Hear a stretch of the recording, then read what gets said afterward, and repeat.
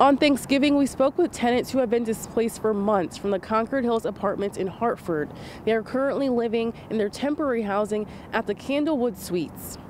One resident gave us an exclusive look into his temporary room, and he showed us the difficult conditions that he's living in. There's not enough space to put the stuff that you need, so it's like you either go searching for your clothes every day or just leave them in a place where you can find them if you need to leave in a hurry. A home away from home, cramped and run down. Dave Richardson is among those who have been displaced from the burned out Concord Hills apartments in Hartford. Fox 61 got a look inside his temporary home, a place he's been living for months. I'm on a SSI disability. I make $17.49 a month, paying $850 is more than paying 55, almost 60% of my income. If I was to go to a bedroom, one-bedroom apartment, it's $1,200. I would be paying almost 75% or higher of my income.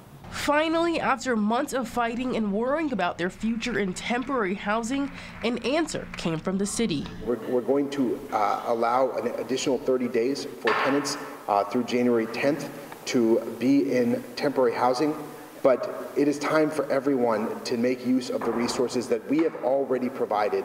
And Concord Hills tenants have been hoping this would come. I'm overwhelmed. I'm happy that we got an extension. But still, I don't know where I'm going to go if those apartments are not ready. The mayor has suggested more affordable apartments for these people to seek out, but the concern is they aren't safe. The ones that he offered are in drug-infested, crime-ridden neighborhoods, places that no one really wants to live in. Monday afternoon, Mayor Urulampalam made it clear to tenants. But we want to make sure that by January 10th, every tenant has a plan to move into permanent housing that doesn't include Sherbrooke. Many of the tenants we spoke with say they'll be happy about the extension once they receive a letter that the extension is really granted. In Hartford, Kay Pattyfoot, Fox 61, Connecticut's news station.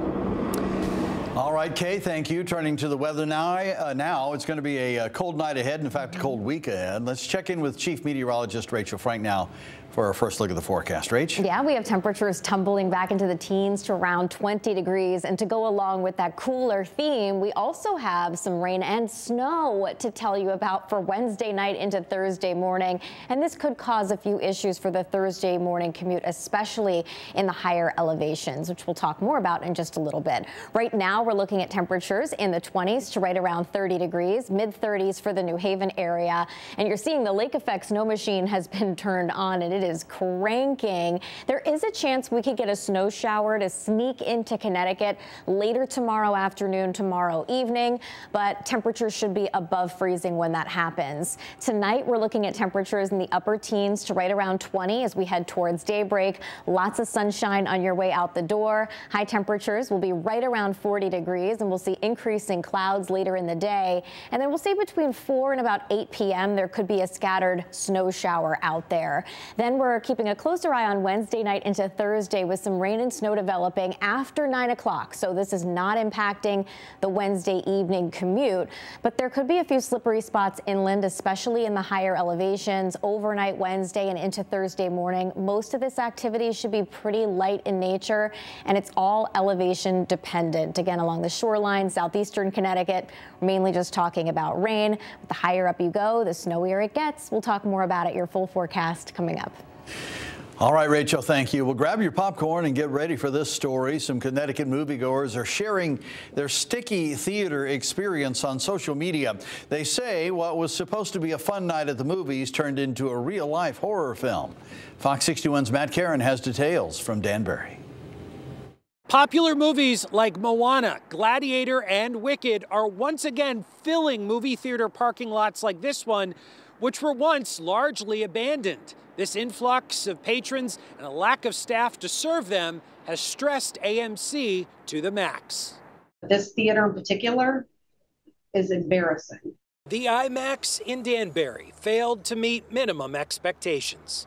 I didn't expect to see what I saw. For these patrons, plans for a relaxing, fun-filled night at the movies If you glanced in there, it was disgusting. Was anything but. Piled high with trash. AMC Danbury 16 Theater now showing a real-life horror flick. The floor was sticky and there was popcorn and wrappers all over the seats. For Adam Dean, the experience reaffirmed why he created his theater at home. You can take care of yourself and sit at home with your family and have a much cleaner environment. Some big box office titles graced the screen post-Thanksgiving, Gladiator, Moana. But on this day, the buzz wasn't about Wicked, but rather the wicked, gross conditions of the viewing venue. To the point of where there was another woman in the bathroom that yelled to me through her stall, "Isn't this disgusting in here?" It's an experience Stacey Ambrose pays a premium for. Now she's reconsidering. I actually am an AMC A-list member, so I pay $25 a month to go and see movies there, but it's really not the greatest of experiences. No food, clogged sinks, overflowing trash, unattended spills, sticky surfaces, even a leaky roof. There was no caution tape. It was water all over the floor, just a rag thrown on the floor. The conditions captured the attention of Danbury's former mayor, Mark Boughton. He posted his negative experience on social media. I think the Board of Health should get involved. In search of answers, Fox 61 went inside. We noticed a health department inspection in progress. The inspector told us they conducted 3 recent visits. In a statement, they said they have passed today's inspection and are currently working on a few recommendations. AMC Corporate added, based on guest photos and accounts, we fell short of providing our guests a proper experience as the theater experienced its second biggest weekend attendance of all time. We're in close contact with the theater team, and an action plan has been put into place. AMC didn't specify what that action plan entails, but they went on to say they pride themselves on a clean, comfortable movie-going experience. One other thing to note, the people we talked to want to mention, this is not the fault of the staff who work inside. These are young adults making minimum wage, doing the best they can, overworked and understaffed. Reporting in Danbury, Matt Caron, Fox 61, Connecticut's news station. We have an update now from New Haven Police. They've just released the name of the victim in a deadly shooting. Police say 25-year-old Christopher Santana was shot at the intersection of George Street and Winthrop Avenue just before 3:30 this afternoon. Police say Santana and a friend were approached by 2 men wearing masks when one of them shot Santana and ran away. Police have not identified a motive, but believe Santana and the gunman likely knew each other. It looks like, he came here to meet somebody, something happened, and he was shot in the chest. Whether that was an attempted robbery or some kind of dispute, we're looking into that now. Right now, police are still searching for whoever fired that gun. As we get new information, we'll be sure to pass it along to you on air, online, and on the Fox 61 News app. So tomorrow, former Governor Jody Rell will be laid to rest. She died 2 weeks ago following a brief illness. According to her family, she was 78 years old. From 10 a.m. to 2 p.m. tomorrow, Governor Rell will lie in state at the Capitol building here in Hartford. Fox 61 political reporter Emma Wolfhorst has the details. As Connecticut prepares to say goodbye to Governor Jody Rell, elected officials and lawmakers across the country have been expressing their gratitude for her and her time in office. Remember somebody who came in at a complicated time and righted the ship? Somebody who represented the very best values of the state of Connecticut, and somebody who was a really good person. Whether they knew her personally or only knew of her, people share this sense former Governor Rell's compassion, candor, and ideas all still live in the legislative chambers today. She was a person who put people over politics. Rell spent 7 years as governor and nearly 3 decades in public service in Connecticut. Some of her many accomplishments include massive education reform, supporting abortion, and STEM research policy. While she didn't take the step toward gay marriage, Rell did sign the bill making Connecticut the first state to certify same-sex civil unions.